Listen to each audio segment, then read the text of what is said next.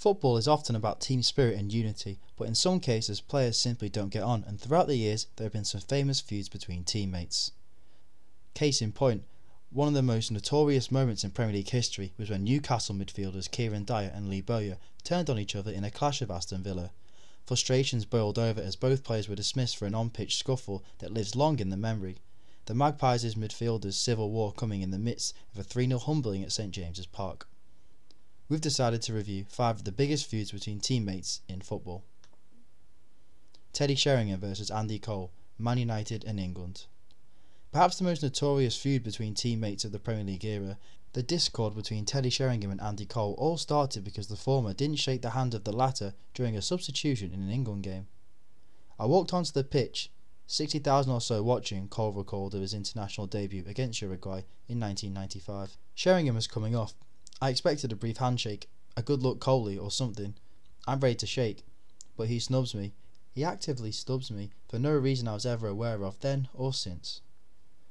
That's why, despite playing together for 4 years at Manchester United, they never spoke a word to each other.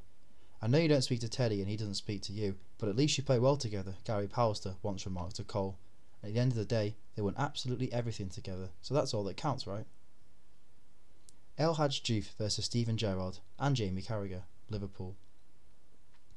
There may not be a more hated former player amongst the Liverpool faithful than El Hadji Diouf. Arriving on the back of his performances for Senegal at the 2002 World Cup, the striker never repaid the £10 million fee the club splashed out on him, scoring just 6 goals in 80 appearances.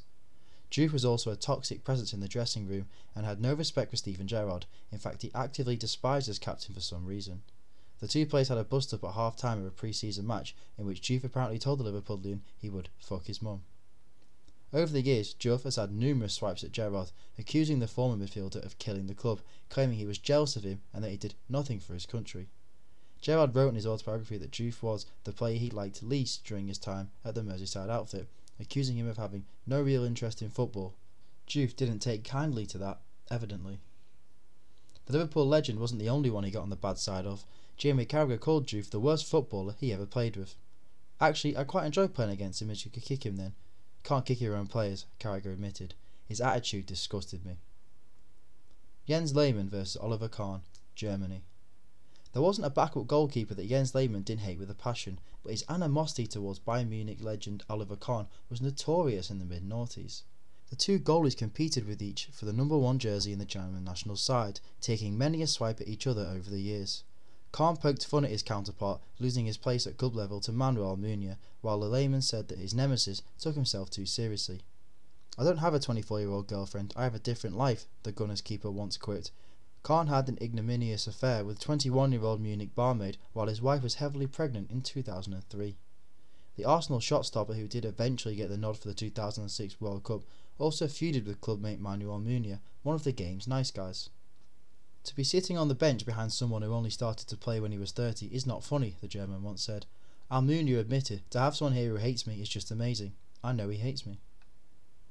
Craig Bellamy versus John Arne Riise, Liverpool. In 2007, Liverpool earned a massive 2-1 victory over Barcelona in the opening leg of their knockout tie, with both John Arne Riise and Craig Bellamy getting on the scoresheet. It was a tad ironic that those two got the goals considering the events of the previous week. After the team night out during a warm weather training camp, Bellamy attacked Riise with a golf club in his hotel room because the fullback refused to sing karaoke. The Norwegian later wrote that he was lucky his shins weren't broken and career ended there and then. The Welsh forward celebrated his equaliser by performing a mock golf swing, revealing the sincerity of his apology for his cowardly act of violence.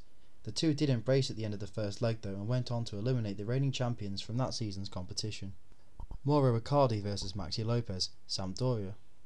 An oft-written trope in sitcoms is the woman who gets between two male friends, but the episode between Mauro Icardi and Maxi Lopez was like something out of an episode of Footballers' Wives.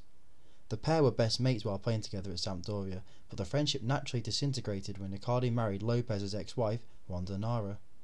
Shortly thereafter, Icardi left for Inter, but the two were reunited in 2015 when the Milan outfit faced Torino, Lopez's new club.